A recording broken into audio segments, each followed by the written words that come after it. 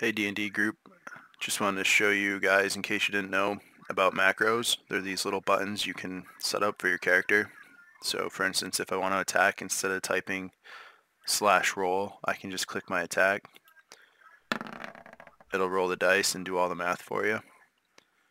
If you want to set that up, you just go to the gear, scroll up to the top, go to add next to macros, give it a name, do the action. So let's just say for this one I want to roll 1d20. Show as token, save changes,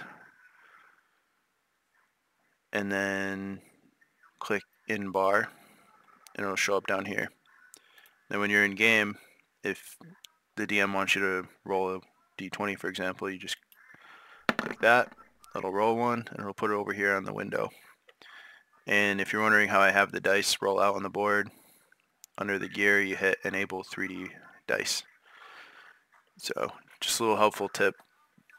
I didn't know if you guys already knew that or not, but I'll see you guys on Monday. Can't wait.